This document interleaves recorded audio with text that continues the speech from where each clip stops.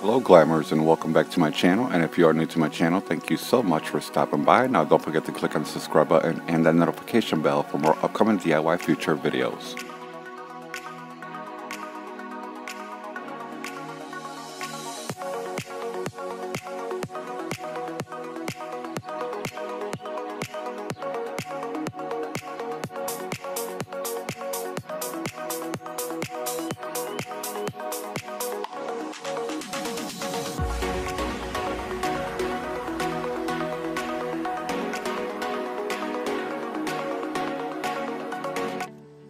For this DIY, I'll be making two different side tables using inexpensive materials. If you would like to find out why I created, just continue watching.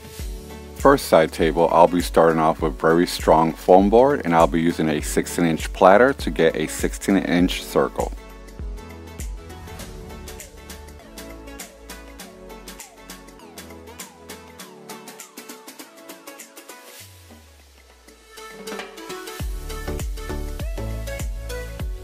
Next, I'll take 11 wooden rods and I'll bunch them up together, and then I'm going to hold them one end together with using a rubber band. I'll have a complete list of all items used in the description bar below.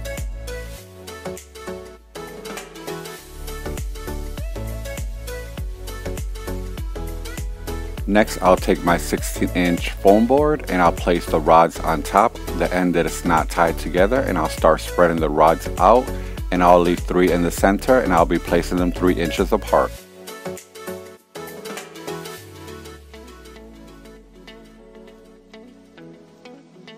For the remainder of this DIY, I'll be using my strongest glue sticks. Next, I'll start gluing every rod in place, and I'll be using a generous amount.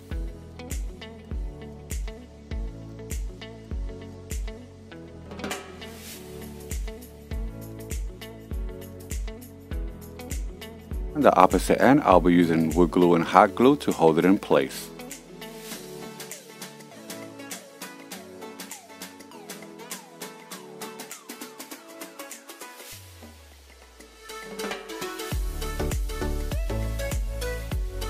Once it was dry, I took a handsaw and cut it even, and next I'll be using 2 zip ties for a better hold.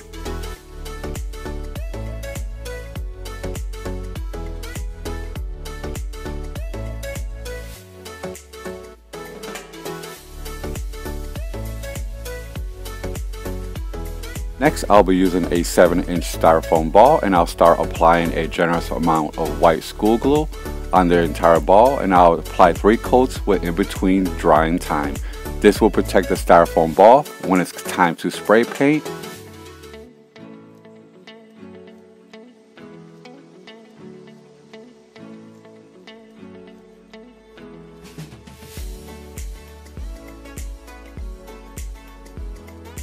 Once the ball was dry, I'll be using a knife or a saw with ridges, and I'll be cutting 1 inch from the bottom. Because this is part of the bottom base, I made sure that the bottom has an even cut. I needed a 1.5 inch circle, so I'll be using this napkin holder to trace my circle on top, and then I'll be using my knife to cut it out, and I'll be cutting out until I reach the bottom. Next, I'll be using a glue gun with low temperature, and I'll be filling in the hole with a generous amount of hot glue, and then I'll take my rods and place them in the center until I reach the bottom. Once I was satisfied with my placement, I'll start applying hot glue in between the open spaces and gaps, and this will be for a better hold and balancing. And don't forget to follow me on my social media platforms. I'll be using a 12x12 wood board, and it's 1 inch thick, and I'll start applying 1 coat of Mod Podge and let it dry, and this will be when it's time to spray paint for extra shine.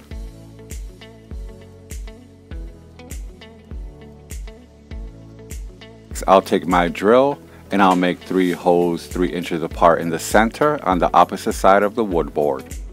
Inside the holes, I added 3 3-inch nails, and I apply a generous amount of hot glue, and I place my styrofoam ball on top, and the nails will help with the balancing. When it's done, I put it aside, and I'll start working on my second side table, and I'll start with 3 16-inch round cardboard cutouts. I'll be using flat skewers, and I'll be gluing the skewers in between the boards, and the skewers are very strong, and this will make the board strong as well.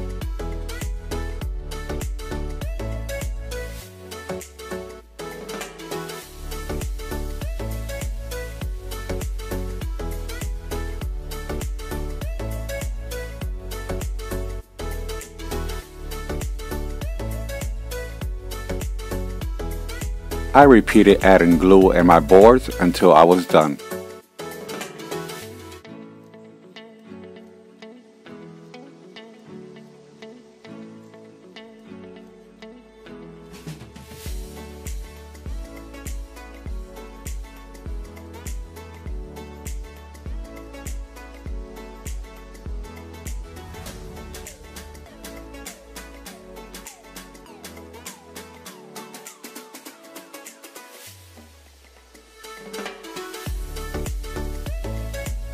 I also made a 12-inch for the bottom base to find the center on the board, so I'll be drawing 2 lines.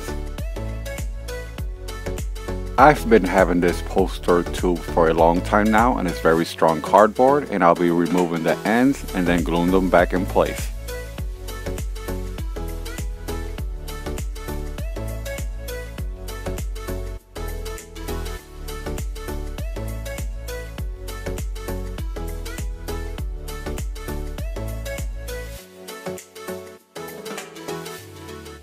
Next, I'll take the tube and I'll place it in the center, and then I'll trace the placement, and I'll add a generous amount of hot glue, and then I'll glue them together.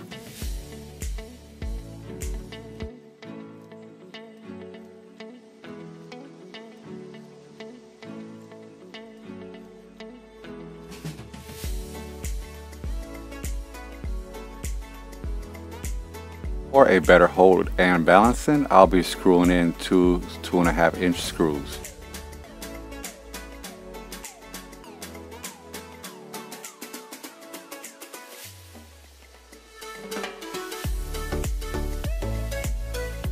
I repeated the same steps for the top. Because I want a smooth surface on the bottom base and top base, I cut poster board to size and I glued them on.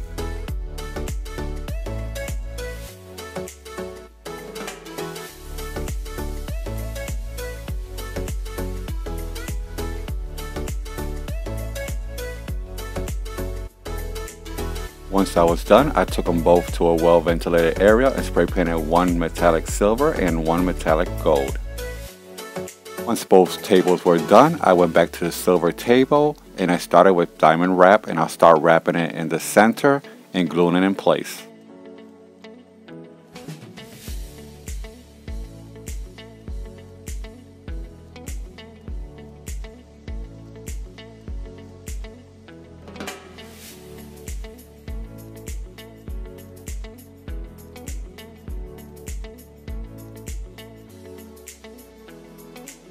Next, I'll be using iridescent acrylic crystal beads, and this comes in 100 yards. Next, I'll start gluing them on the top base 1 inch apart around the edges, and I'll be cutting them 14 inches, and then I'll glue them in the center with a little arch, and I'll repeat the same steps going around.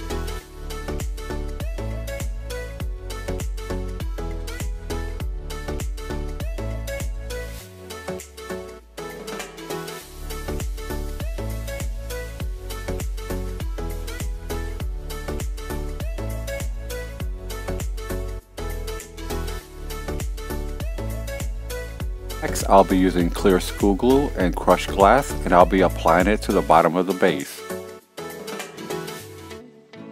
I applied a generous amount of school glue and crushed glass, and once it was dry, I went back 2 more times with the school glue and applied a generous amount with drying time in between.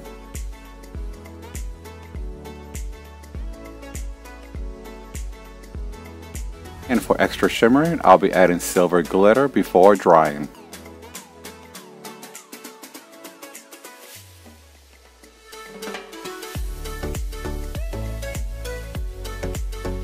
And for extra glam and before drying, I'll be applying these acrylic beads on top of the base, and then I went back with my clear school glue and applied them on each diamond before drying. This will infuse them together. Once Once I was done with the silver table, I'll start with the gold table and I'll repeat the same steps using the same material, but this time I'll be using the gold glitter. So I'll start applying it in between the rods and the ball, and I'll be filling it in the empty spaces with the crushed glass. I won't be covering the entire ball with crushed glass because I want the crushed glass to look like it's dripping out of the ball, and also it will give it an ombre effect.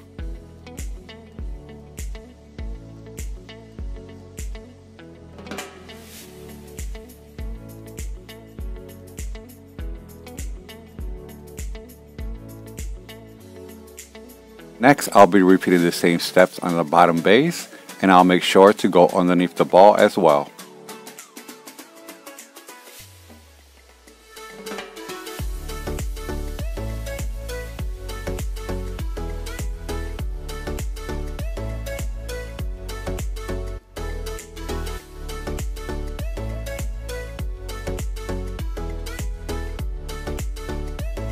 I took gold mirror tape and I covered 2 poster board strips that are 2 inches wide, and then I glued them on around the edges of the top base. I also repeated the same steps with the gold tape on the bottom base, and on the silver table I repeated the same steps with the diamond wrap. For the top of the tables I used 16-inch round mirrors. And here's the finished looks. I really do have to say I'm in love with both tables, but my favorite is the silver chandelier table, but I also love the gold balancing table as well.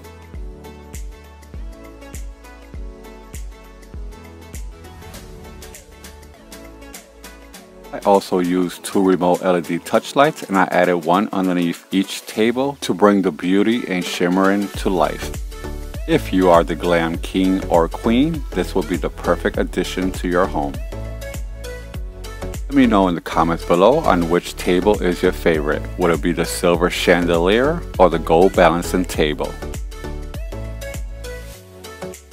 Thank you so much for watching. I hope you enjoyed these 2 DIYs as much as I enjoyed creating them. Now don't forget, I post new DIY videos every week. Like and share with family and friends, and subscribe if you haven't. Comment if you wish. Turn on your notification bells for more upcoming future videos. I'll see you on my next DIY upload.